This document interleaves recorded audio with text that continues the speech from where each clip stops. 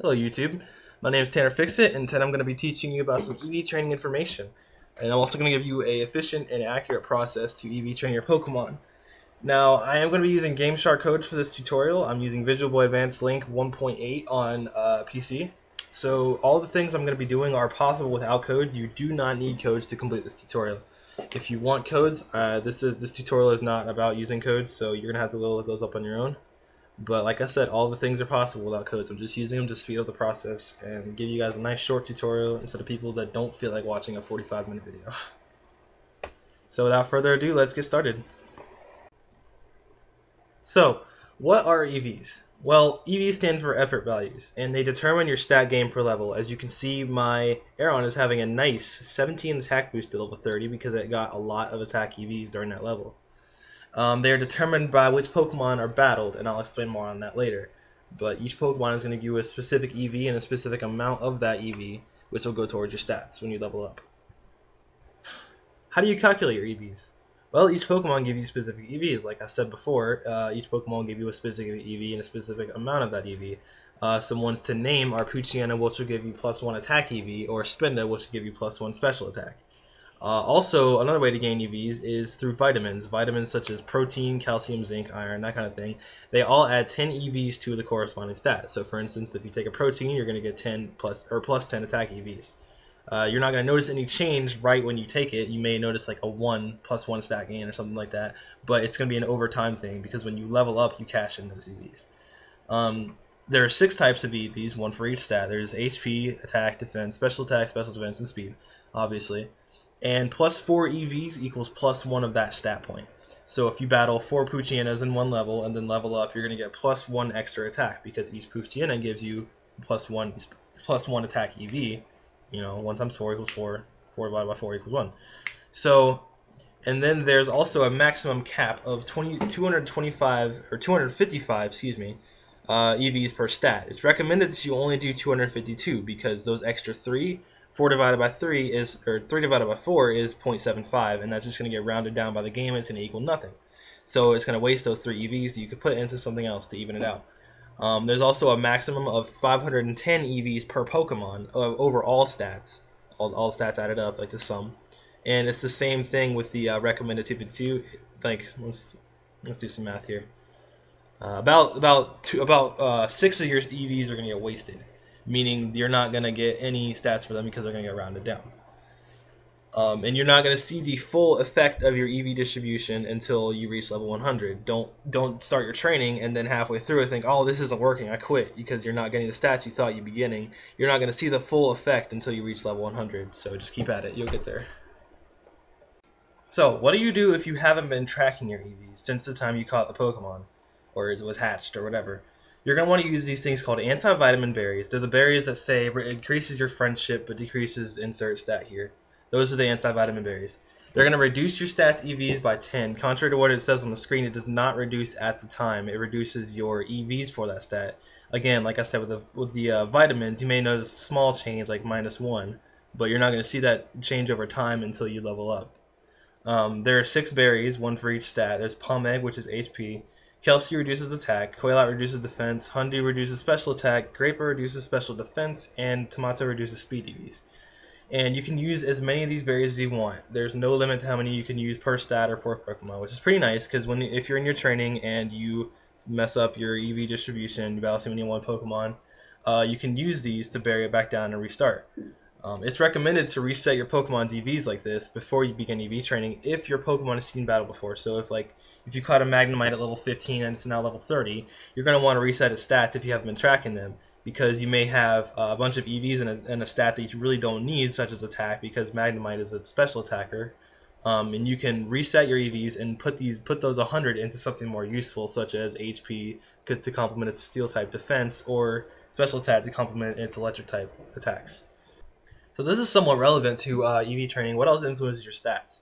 Well, there's natures. Natures, there's, let's see, 25 of them, and they all increase one stat and decrease another. Then the increase is by 10%, and the decrease is by 10% as well. You can see the chart I have on the right here. The ones down the middle are neutral natures, meaning they don't increase or decrease anything.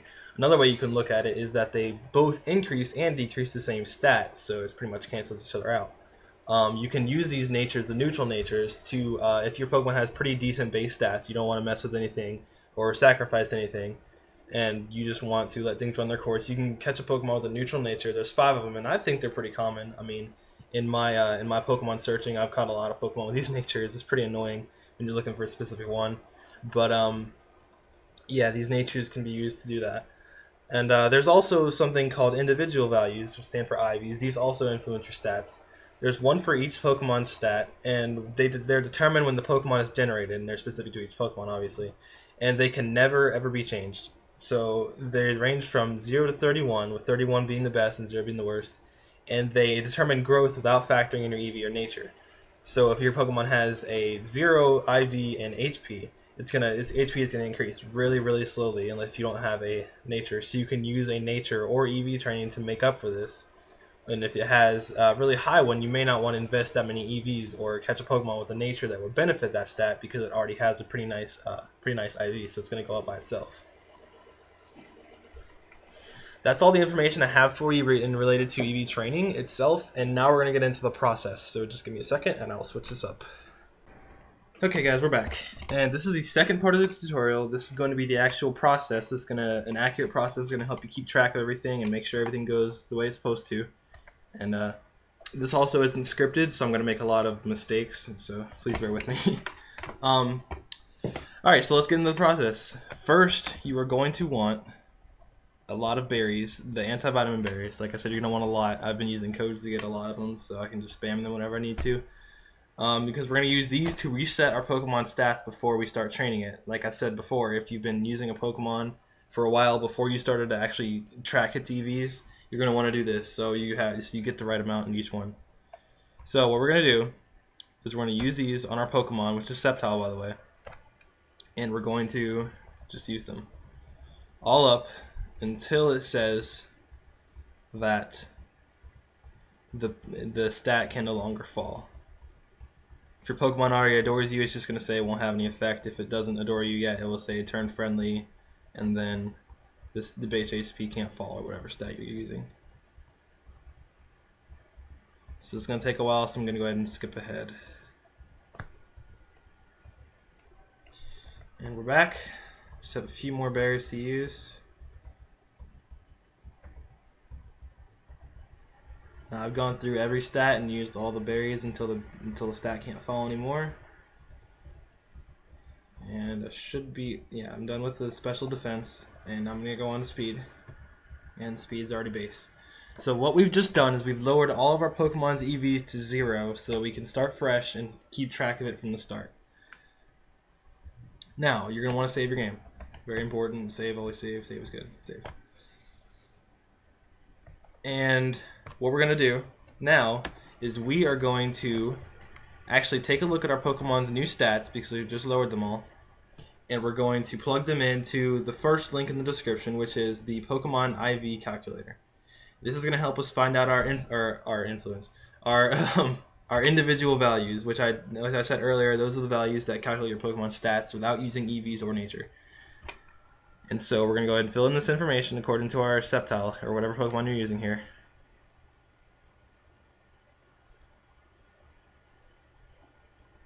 Level 45, 119, 90, 74. And this is going to plug in these numbers that we're giving it into the equation to find out what our stat needs, to find out what our influence value, individual value is. And these EVs, you need to leave it 0 because we just lowered them on to 0. And our Pokemon's nature is going to be quiet. So we're going to select quiet. That does matter. Don't forget that. And submit. Now this is going to give us a range of our possible IVs. And you can see here he has a pretty crappy HP value, or HP IV. In special attack and special defense, but his other ones are pretty nice. This one's in the middle, and then these two are in the upper end. So that's pretty good. Pretty nice speed. Alright, so after we've done that, we're going to take these values and plug them into the second link, which is the Pokemon IV or Pokemon Stat Calculator by SciPoke's website, that place. So we're going to fill in the same information using our Pokemon. Septal, where are you at? There it is. Level 45, and we're going to put in our instead of putting on our stats here, we're going to put our IVs in here. DVs is the same thing. It's just said differently. I don't know what it stands for. We're going to use the minimum. Always use the minimum here. That way you're not coming up short-handed, and the equation is telling you it's going to be this or higher. 2, 6, and 25. And we're going to choose our nature, which is going to be quiet, not quirky, quiet, and submit. Now make sure that the numbers it's giving you here is very similar to what it's giving you here. And they are, so we're good. Alright, so here's where we're going to plan out our EV training. Basically, we're going to tell it how many EVs we're going to give it and basically see how it's going to affect our stats. So we're going to look at our IVs and our nature and see what we need to train in. And as we can see, we have a pretty crappy HP value here. So we're going to add some IVs in here. We'll say 110. Remember to max at 252 per stat, and we're going to have max of 510 total. And so in attack, we're going to, because it knows mostly contact moves, Leaf Blade and Giga Drain is going to learn later. We're going to add, let's see, 190 EVs here. And because of the special defense, I'm kind of worried about that because one of his weaknesses is being fire, and fire is a mostly special attack type. So we're going to add some EVs in here, a lot of them. We'll say 220.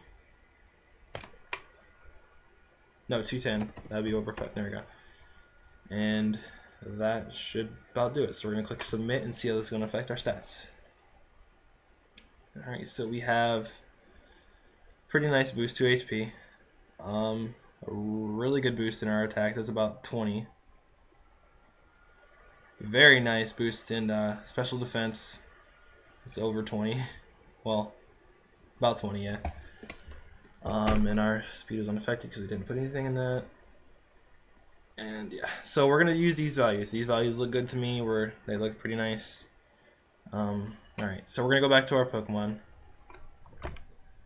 and now we're going to actually we're not gonna go back there yet. We're gonna go to our Poké Notes, which you should have been keeping from the time you started training your Pokemon to keep track of everything. And here I've already recorded these because I've decided before I made the video what we're gonna do. This Pokemon here is the Pokemon we're gonna train against. Because like I said in the first part of the tutorial, each Pokemon gives you a specific amount of EVs. You can find out which Pokemon will give you what EV by going to the third link in the description, which will take you to Cerebi.net. And it actually has a lot of information here that I didn't go over. I just summed it all up. But so we're gonna go here and we're going to see what we need. We need HP. We're going to see which Pokemon gives us HP. And I found Nidoqueen, which gives you 3. Now I'm going to be using Game Shark codes through our Wild Pokemon modifier to make it to where Nidoqueen always appears. If you're not using codes, you may want to pick a more common Pokemon like Caterpie. It gives you 1 point. I don't know how common that is because I don't play 2nd gen games, but you can figure that out. Or, you know, any other Pokemon that's common and easy to kill. So after you've done that, after you figured out which Pokemon you need, Nidoqueen gives us attack and Ludicolo gives us special defense. Shut up, droid. We are going to go, we're going to go to the Slateport City. What am I doing? Slateport City. If I can ever get there, we are going to go to Slateport City. And we're going to go to the Energy Guru, which is located in the shop place. This lady always blocks my path. I think I should do this then. So, we are going to buy the stats that our Pokemon needs. So, like I said, we need HP EVs, so we're going to buy 11. Exactly 11. You're going to need a lot of money for this. I'm using a cheap for infinite money, so yeah. So we're going to need 11 of these. and make sure you get 11 because I'm going to help you check to make sure you have the right, or you reset it completely. 11 because we need attack, so we're going to 11 protein, and 11 zinc because he needs special attack. Alright, so we're going to go to our bag, and I'm just going to move these all next to each other to make this easier to manage.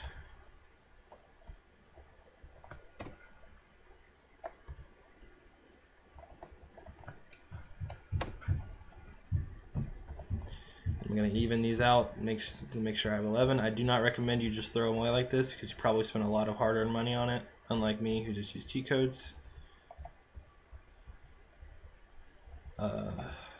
3. Alright, so we have 11 of each one. Now we're going to go ahead and use all these on our Pokemon.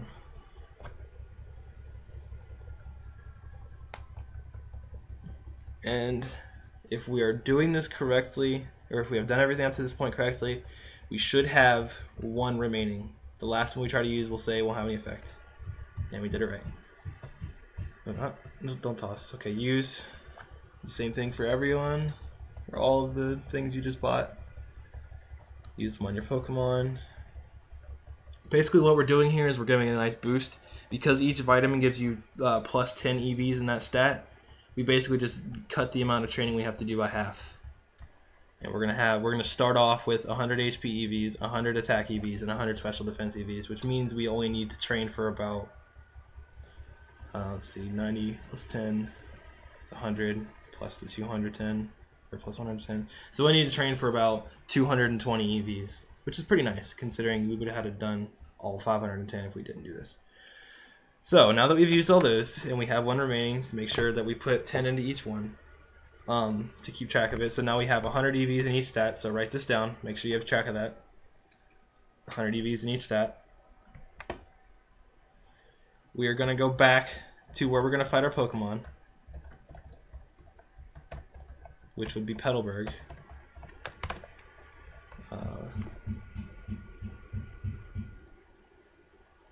going to go back to Petalburg, well, where I'm going to fight a Pokemon. You can fight them anywhere you want, but I'm going to fight around Petalburg because there's a Pokemon Center right here in case I need to heal. We are going to go fight our Pokemon.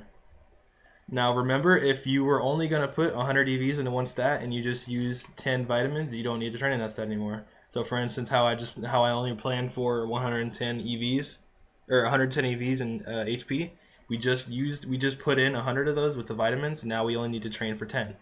The same goes for our special defense. We were going to train for 210, now we only need to train for 110. So make sure you take that into account. Also, make sure you take into account the if you're using a Macho Brace, it will double your EV gain, so keep track of that. And also, you should know how many EVs you'll be getting from each Pokemon because you should have looked this up. Like I just gave you this the third link in the description. So you should have all that written down and ready to keep track of. And now for the grinding, we're gonna go fight our Pokemon. And I'm back. I skipped all the grinding because you probably don't want to watch that. Quick attacking a whole bunch of weak, helpless Pokemon. But so now that we've done our training, we are going to rare candy our Pokemon, which I've also already done, to make it increase by 1 level. And we are going to look at its stats. And we're going to go back to our stat calculator with the same values plugged in and make sure that all of our values check out. So make sure they're all really similar because like I said, it's a range, so it's not going to be exact most of the time, but you should get something really close. So let's see here. We got 132 HP. We've got 111 attack. That matches up. 74, 110, 107, and 111. So we have EV trained our Pokemon according to our plan, which means we've done it correctly. And if you've done it right, then you should have 510 EVs. But just to check, we're going to go back to Slateport City. Give me just a second.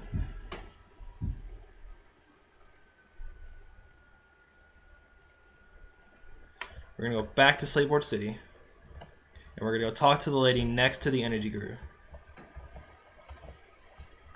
I believe it's the Ace Trainer in the later generations. But if you have maxed out your EVs for your Pokemon, meaning you have 510, she will say this to you.